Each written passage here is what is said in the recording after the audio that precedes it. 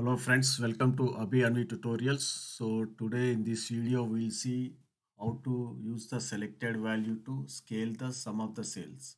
Okay, so my requirement is I have the values 1, 10, 100 and 1000. So when I put those values in a slicer, okay, so whenever I select the value, the sales should be divided by that number. Okay, so that is my requirement. So we can do this by using the selected value. Okay. So first we'll create a table with the scale values 1, 10, 100 and 1000. Okay. Go to home and enter data. So this is my scale. Okay. 1, 10, 100, 1000. Okay. And this is my scale table. Okay. So let us use these values in a slicer. Okay, so scale. Okay, so it is showing in between. So let us correct it to the okay to vertical list. Okay. So my requirement is whenever I select 1, then sales should be same. 10 means sales should be divided by 10 and it should be displayed. Okay.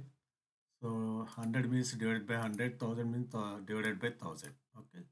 So let us raise a measure using the selected value. Okay. So here variable selected value equal to selected value. Okay, column is what we have to select, the sum of the sales, right? This scale from the scale table. Okay, so scale from the scale table, and if nothing is selected, then I am using 1. Okay, and my output is return. Okay, divide, numerator is sum of the sales. Okay, and denominator is selected value. Right, guys?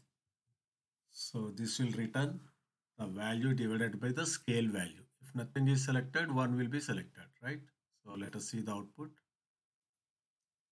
Okay, here put the measure value. Okay, so now 1000 is selected, so sales are divided by 1000. 1 means sales are divided by 1.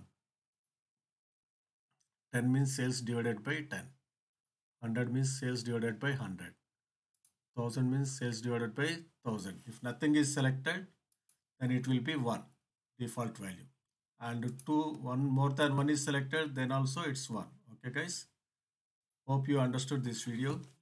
If you like this video, subscribe to my channel Abhi Anvi Tutorials for more such amazing DAX videos. Thanks for watching. Bye bye.